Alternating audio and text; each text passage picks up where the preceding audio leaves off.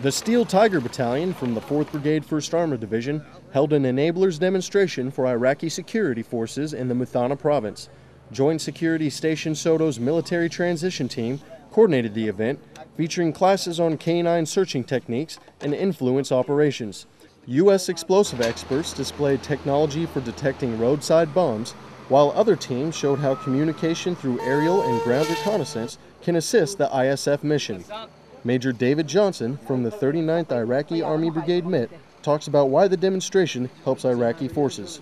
These are tools that we would like them to know that are available at their disposal during the planning process that they can go out and actually employ during security operations. The display of this equipment is a good representation of how the Advise and Assist mission works between the Highlander Brigade and the Iraqi counterparts. The U.S. forces have assets ready at the request of the Iraqi security forces to assist in keeping the peace in southern Iraq. Reporting from Samawa, Iraq, I'm Army Staff Sergeant Jarrett Simpkins.